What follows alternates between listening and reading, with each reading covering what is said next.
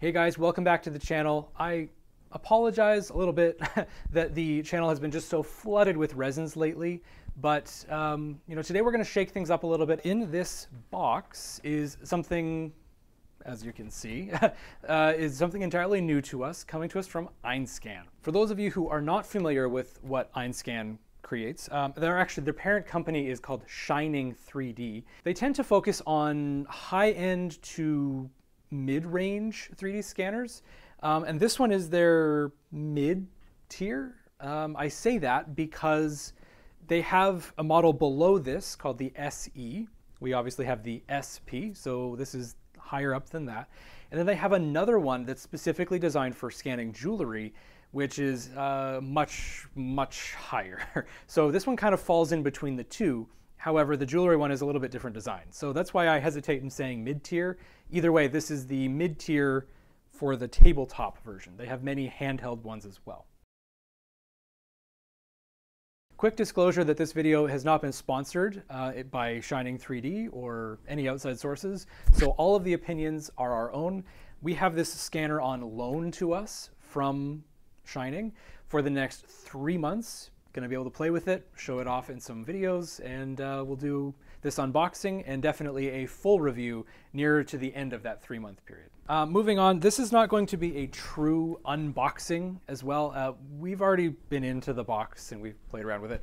And as well, this is their show model. So the box is a little beaten up and things weren't, shiny and polished. We're not going to do any peel porn or anything like that.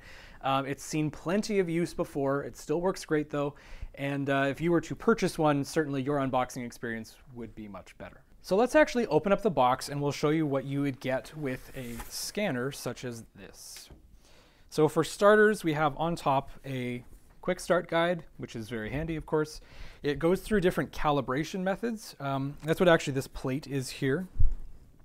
This is a, I want to say aluminum plate. Either way, it's a metal plate that has these markings on it. They're called targets. And this gets set up into this thingy, like so. And then this goes onto the tabletop scanner. It rotates and it gets properly calibrated and oriented to where things are on that bed. So this is a very important component. I'm not sure why it has to be metal, but it is what it is. And you get this fancy little carrying bag. And everything else is inside here.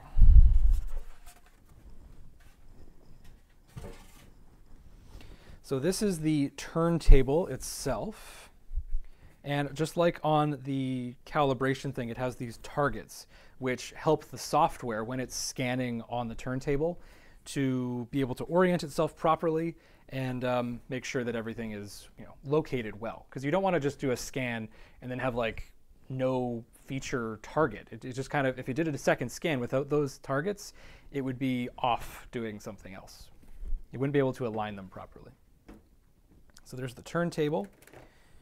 We have this, which is actually the holder for the scanner. We'll get to that in a second.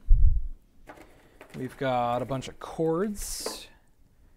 This is a USB to USB male with a right angle thing. This is just nice because it's a desktop thing. We want it to be all nice and clean on the desktop. And we have what the turntable lives on. This fancy piece of plastic, frankly. It's not the most stable thing, but given that it's supposed to just sit on the tabletop, it's not really going to flex too much. You won't be holding it around, flopping around like that. Basically, this goes here, and then there's a pill-shaped thing on the bottom that aligns everything so it's all the same every single time. This cord actually runs through the bottom. I'm not sure if you saw that on the bottom of this thing. There's like a rail so that everything sits nice and flush. And then we have the thing that's doing almost all the work, which is the scanner itself. Let me just... Then we have the scanner itself. And this gets clipped on right here, like so. And this then gets attached right there. So this is the full setup, and it's actually quite nice. It's not pre-calibrated, that's not the word I would use, but it's definitely set up well in that, the height is perfect. The angle at which it views the turntable is perfect. There's really no adjustability. I imagine that's because they want to be able to, just have a certain box in which you can scan. And I believe that maximum scan size with this particular model on the turntable is 200 by 200 by 200 millimeters. So I don't know what that is just off the top of my head, but probably a cube, about that big, head size, give or take. I have a big head, so maybe not my head. So the EinScan-SP is definitely one of the most capable tabletop 3D scanners, at least on paper. So far, we haven't had a great deal of time to test it, at a price that I'm pretty sure most of our viewers are going to say is too much. This unit costs $2,500 USD, but honestly, when you compare the capability of this machine next to some of the other cheaper options, there is really no contest in terms of the capability of this setup. And when you compare it to some of the other scanners, not just those available at Shining 3D, but many others, the step up from this is called the AutoScan Sparkle, and that goes for about $14,000. And then there's their highest end HX handheld one, which starts at $10,000. So comparatively, this is a bargain. And just something else, before I actually reached out to this company, because I wasn't really sure that they'd actually take me seriously, I reached out to virtually all of the consumer-targeted 3D scanners available on the market, and I was outright turned down by all of them, because when I told them what I wanted to do with the scanner, they just simply said, our scanner won't do it, and they won't even bother sending it. They know it's not going to live up to the performance that I was trying to get out of it. So what exactly do I want to do that, excludes so many of those other scanners? Well, obviously, this channel is more geared towards jewelry manufacturing, which is certainly going to be on my radar. But I also want to try doing some of the more industrial and artistic applications that the scanner opens up to. Things such as scanning organic material, say I wanted to incorporate a branch or get some kind of nice texture going. I can scan it, miniaturize it, and incorporate it into my work. I also want to be able to digitize some of my work. Most of this stuff came from a 3D model, but something like this whale, for example, could have been carved in wax. And this is the perfect size object to be scanned by this scanner. And also, I want to do some reverse engineering, but not in like a malicious way, more like I want accurate positioning of, say, holes and dimensions of parts so that I won't have to go in with calipers and a ruler and reconstruct the entire thing from scratch. I'll at least have a baseline, if not, given the specs of this thing, an actual model that I can just work with from there.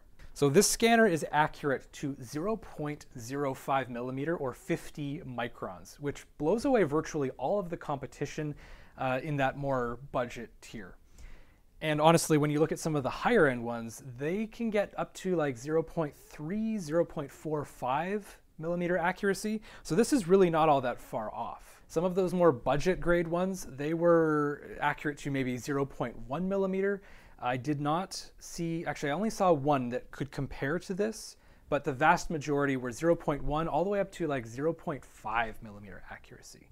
3D scans, if you've ever seen any of the raw data that comes off of these, they're not really all that pretty. They require some post-processing work, and you can just imagine how much worse those would be the lower the resolution, the scanning resolution of the machine can produce. So in this current configuration, the SP with the turntable can virtually scan fully automated.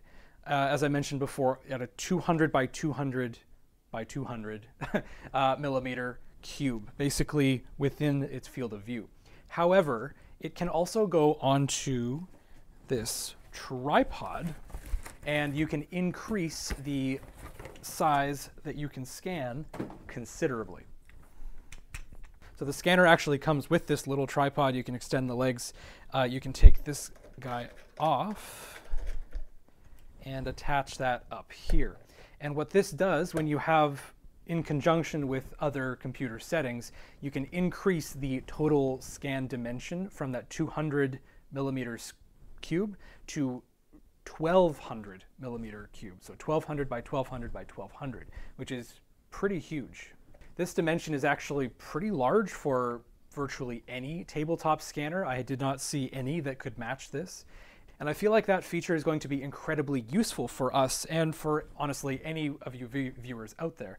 Because, I mean, if you're just buying the jewelry one, that's pretty much all you can do. And I guarantee this piece of jewelry, as many of you may see, is not very small. Jewelry is a lot smaller than this typically.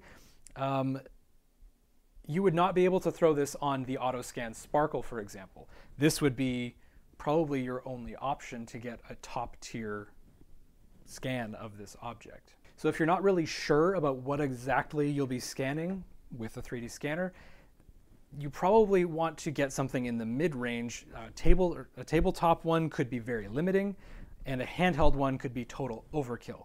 If you're trying to scan something, let's say like this tripod size, this won't fit on the bed, but as soon as you were to, set it up appropriately, you could scan larger things pretty easily. So let's pack this back up and let's go back home where my computer and 3D printers live, and we'll get started using this thing because I want to see just how easy and how much the paper specs compare to the real world scanning capability. So this has been our first look and a semi-unboxing of the EinScan-SP Platinum 3D scanner.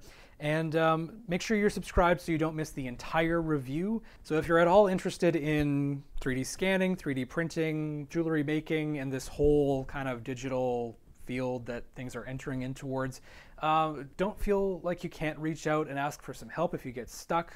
Comment section below, our socials. We do a lot of resin reviews and things, so we can help out with virtually every step of the process. If you need more one-on-one help, like fixing up your studio, or need recommendations for how to set up things to buy, check out our website where we have a list of recommended products with all of our affiliate links and things like that. Great way to help support this channel. And you can also consider our membership program where you have access to me on a more one-on-one basis through our Discord channel. We can set up a call, you can show me some of your work, and we can diagnose and help get you guys back on the right track. So that's all for this video. Thank you very much for watching. I will see you guys in the next one.